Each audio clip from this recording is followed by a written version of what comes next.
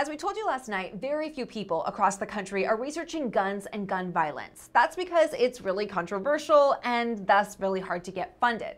Just ask this guy, Dr. Garen Winnemute. He's the director of the University of California Firearm Violence Research Center and one of the lead gun violence experts in the country. He spent roughly $2 million out of his own pocket to fund his research. I have been giving $300,000 a year. To this program? To this program. Wow. Now, Dr. Winnemute says his research is 100% objective. In fact, listen to this. The NRA, they don't like you?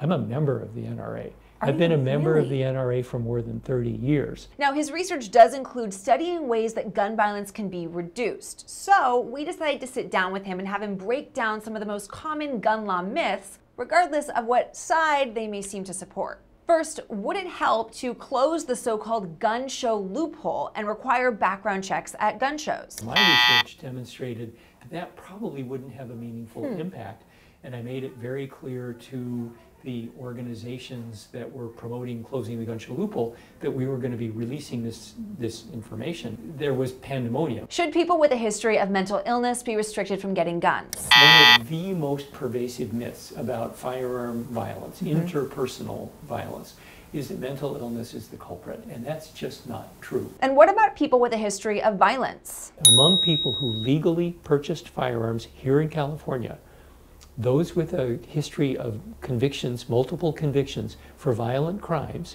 were 15 times as likely to be arrested subsequently for murder or rape or robbery or aggravated assault. That is a huge difference. Would it help to arm teachers? I think that the numbers make it very clear that on balance, arming teachers creates more risk than potential for risk than for benefit. And lastly, what about the black market? If someone wants to get a gun, will they find a way regardless of the laws? Certainly there is a black market, Yeah. But it turns out that by and large the criminal gun market operates very inefficiently.